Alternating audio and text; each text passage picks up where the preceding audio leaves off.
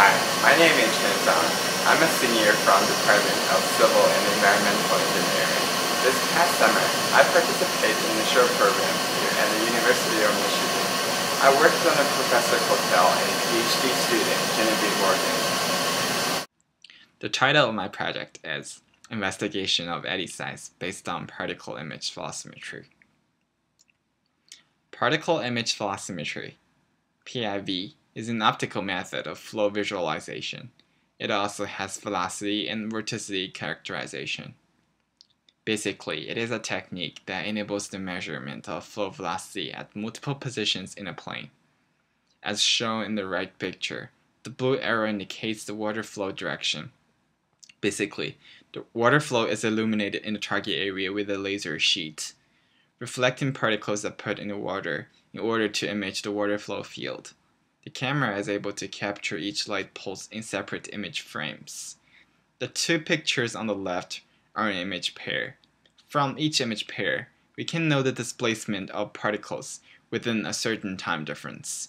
We use computer software to calculate the displacements.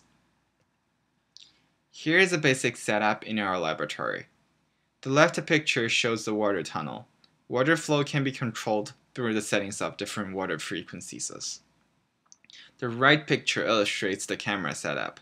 A tripod is set under the water tunnel, and the camera is fixed on the tripod, with the camera lenses facing upward. The camera is connected and controlled by a computer.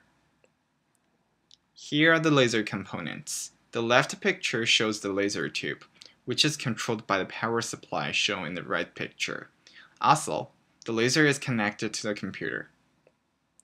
The PIV software that we used in the lab is called PixelFlow, and the principal PixelFlow to find displacement between particle pairs is called cross-correlation.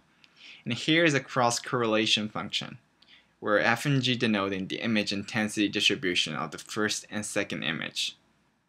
M and N are the pixel offset between the two images. The steps of cross-correlation are as follows. First, the image is divided into interrogation area. Then, the images from two exposures are cross-correlated using the function above. The displacement that has the maximum cross-correlation function value approximates the average displacement, and so we can use the displacement to find velocity and vorticity. In my project, I used two ways to find eddy size of water flow. Their vorticity map transect method, and numerical approach using MATLAB. Here is how the first method works. First, we cut the vorticity map horizontally, and then we can get the vorticity versus x-axis graph according to the transect. As you can see in the picture, the place where peaks appear indicates the location of the vortex core, so the eddy diameters will be the intercepts on the x-axis. This method is relatively accurate but very time-consuming, so I wrote a MATLAB routine, and we can get the eddy size and some other information more quickly. But the disadvantage of the MATLAB routine approach is that some errors are very hard to notice. Here is a demonstration of how the numerical method works.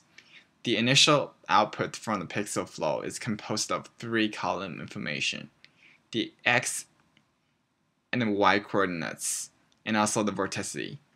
After running the MATLAB code, the information is transformed into a matrix, which is filled with vorticity. Then, we can get the eddy sizes according to different methods. Here are the two methods that we used to find eddy size. One method is called 25% vorticity method, which is based on a paper by Dr. Abs and Dr. Tichet.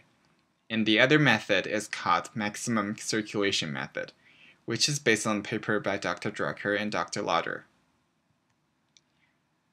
Here is a demonstration of the 25% vorticity method. The first step is to find the vertex core, where the peak vorticity is located, and then expand the eddy size until the vorticity on the edge drops to the 25% of the peak vorticity. So this is how the 25% vorticity method works. Here is a demonstration of the maximum circulation method. The left picture is the vorticity map, and the right picture is a demonstration. The principle is similar to the 25% vorticity method. First, find the vortex core, and then expand the eddy size until the edge reaches the maximum circulation. As you can see in the left picture, the half width of the wakes will be the eddy diameter. One application of PIV is to study the flow behind an array of cylinders, which represents an artificial marsh.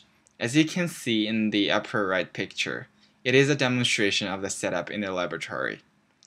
The diameter of the plastic cylindrical rods is about 0.64 centimeters, and the density of the rods is about 250 rods per square meter, which is a relatively low density. The bottom right picture shows the bird's eye view of the cylindrical rods.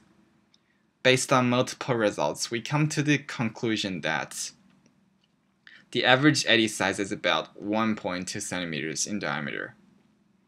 And we compared the results of both methods, and we found that the maximum circulation method is more reliable than a 25% method. I'd like to thank the university and also Professor Patel for providing me this research opportunity